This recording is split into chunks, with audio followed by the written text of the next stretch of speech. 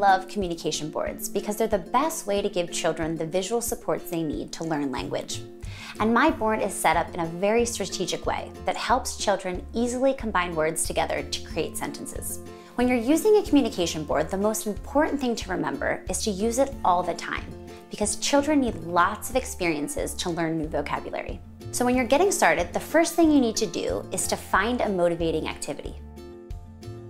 This should be something that makes your child smile and laugh. It could be a special toy or playing their favorite video on YouTube. The key is that the motivation has to be there. Otherwise, we won't have kids buying into this new way of communicating. And in the beginning, that's the most important part.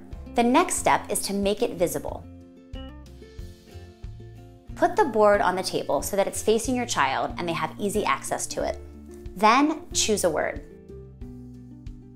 I like to keep it simple and start with something like go. You can make the train go. You can say go to turn on their favorite video, or to give some type of sensory input like tickles or squeezes. If you're using a favorite food, you can use the word eat. Or if your child is really motivated by a particular toy, you can use the word play. Just choose a single word and then start modeling. All you have to do is touch the word on the communication board and say it at the same time. So let me give you an example. I picked my super motivating activity, tickling, and I'm gonna use the word go.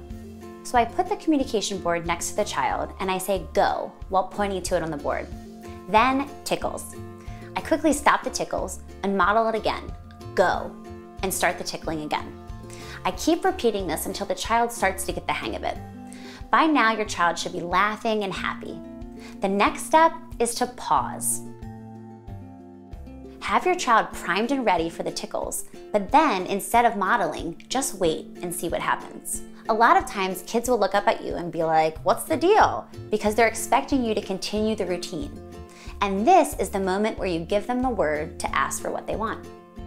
So you can point to the word go and see if they'll point after you or if they try to say the word on their own. When you're working on communication, I always tell parents two very important things. First, praise every communication attempt.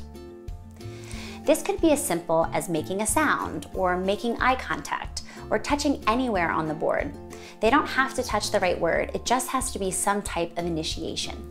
And my other catchphrase is inspire, don't require. We never want to force a child to communicate with us. Instead, we want to be strategic about choosing highly motivating activities and then tempting them to communicate. Some kids pick this up right away, and other kids need some time and lots of repetition before they get the hang of it. Remember, this is a completely different way of communicating. The only way a child will learn is if adults around them show them how to do it. Start small with one activity for 15 minutes a day, and then you can slowly build up from there. And remember, a little progress every day adds up to big results.